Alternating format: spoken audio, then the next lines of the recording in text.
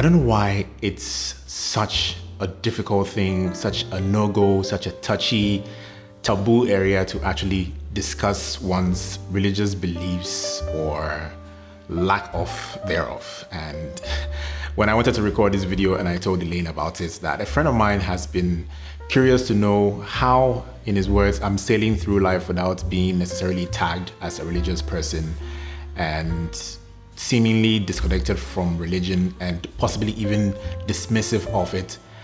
She was against the idea of recording such a video because spirituality and religion tends to almost always go south when the topic is raised, especially when you are of a different stance. And I think it makes it even difficult for people who have questions or are curious to possibly start the practice to even get into it in the first place, because it's almost always leading to fanaticism when religion is brought up. But I have to say, even before I even go into how I became what is termed agnostic, that I'm happy that I'm surrounded by people who do not make it their life's mission to try and change my mind about what I do or do not believe in and what I do or do not practice in terms of my religious standing. So I was brought up in a Presbyterian home, and that is what I grew up knowing. That is what I was introduced to. So I don't know what I would be if I didn't have that, or I wasn't introduced to that. I may have been born into another family which is completely devoid of any religious practice or some other religious practice, which is also fine. But that is what I grew up knowing. And like everything else in society that we are taught when we are born into certain families or certain societies, that is what we know until we are old enough to want to decide for ourselves what we want to do with our lives with regards to these practices. It happens with school, it happens with associations, it happens with the kind of friends you make, it happens with the kind of partner you choose, it happens with the kind of church or religion you choose to practice. All these things are part of our human life, but for some reason when it comes to religion, it's like a no-go area. It's like a don't touch it area. It's either you are for or against it, and if you're against it, then technically you're not even to be considered somebody who is wholesome enough to be part of the human race, that is.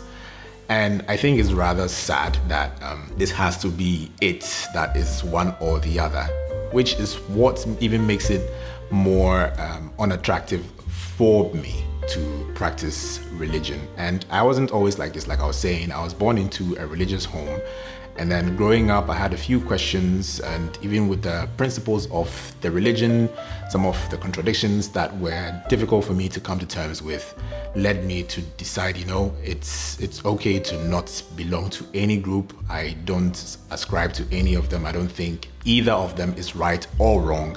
And I think that, as it's always said, it's a personal journey, it's a personal choice, and that is what I am sticking with. So I do not condemn the practice of religion, although some of the things that happen within its practice tend to border on oppressing other people, and that is, well, those are a few things I do not agree with. And when it comes to religion, just as any other practice, what religion offers those who practice it is basically something to believe in, doctrines or principles to live your life by to make it actually easier.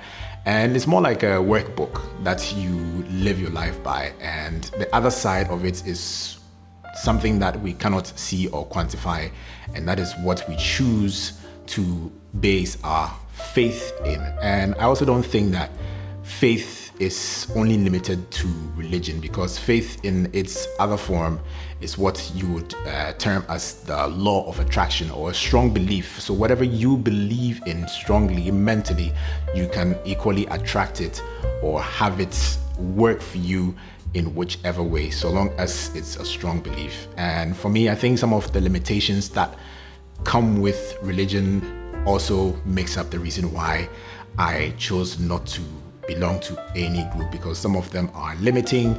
And I believe that for humans as we are, and in nature in itself, there's some kind of limitlessness. However, this limitlessness is not also to be abused and used against other people.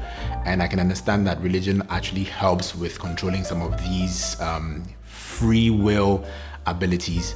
However, it's not all of them that work in this modern day or work for everybody. And those things should also be considered and spoken about. But it doesn't look like that is what's happening or that's what's ever going to happen.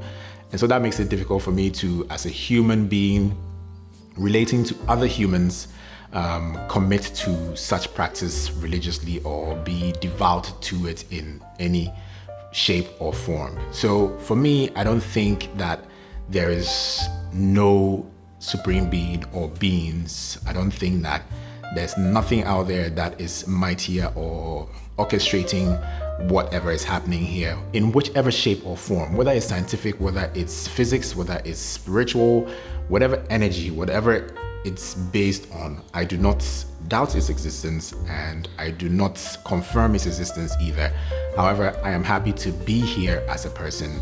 I'm happy to exist and interact with other humans based on some of these principles that I've come to know, based on existing in what we call society, knowing what is right from wrong, knowing that kindness is something that is good, knowing that love is mostly what as humans we almost always need. We are social animals. We want to belong and be a part of things and not necessarily feel that some of these things limit us in being who we want to be. So long as this concept of free will is not infringing on another person's own free will or right to be however they want to choose to be, and they can also be respected and loved and still belong to one, uniform group of people who live with nature as it is. We all came to meet it. We're all not going to take it anywhere, and it will keep evolving.